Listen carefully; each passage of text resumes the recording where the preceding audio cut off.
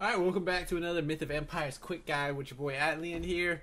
This will be a really quick one. I just wanted to go over why mining huts are so important and how they will free up a lot of your time. Okay, so here we are. We're in this area. If you want to use this area, you can. We have found out that, of course, if you see a node marked on the map that's labeled something, it will have more of that material in the general area, right? So when you're using the dowsing rod or the prospecting shovel, you can check the ground to see what the minerals are in that area. So we found an area that's dense in iron so that we don't really have to farm it anymore. We just have to make sure that we have our territory banner and it's walled off from anyone that could possibly steal from it. So here we are. We have our one mining hut and then our second mining excuse me, our second mining hut over there, and we just bring our wagons over. It's generally really close to our base, so it's perfectly fine where it's at. Quick little trip. So we bring him over. I open this up, and then you can see he's only been here for probably about a few hours, and this area is dense in iron. So he was able to farm up a bunch of iron really quick. I just take it all, make sure he has food still. He still has 15 pieces. We try not to put too much food in there, because we're kind of lacking on the food department with how much we're using it.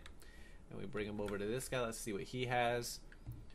So making sure that you have these set up before you go to sleep. You know, oh, he's not working anymore, so I'll drop some food in here for him. Stupid tree blocking my horse's path. Alright, see what he's got for me. A lot. Nice. So I need that stone also. So yeah, this area was dense in iron, and then as you can see, it has the materials we need. All AFK farmed, you know, so you went to sleep, woke up, and your guy has food for you. I mean, not food, minerals for you. Can I open the inventory, please? Thank you. Alright, let's give him some food. I'll give him the rest of these meats that I have. Get my horse out of this little cubby. But yeah, that's what the mining huts do for you.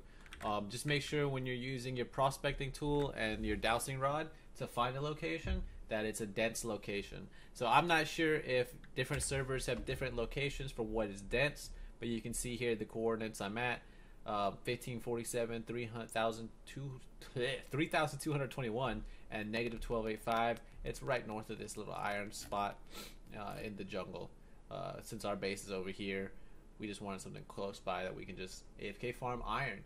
So there you go. That's what you do with the mining huts. Make sure you bring your workers to work on them and make sure you have food for them, and wall that shit off, because people can steal from it.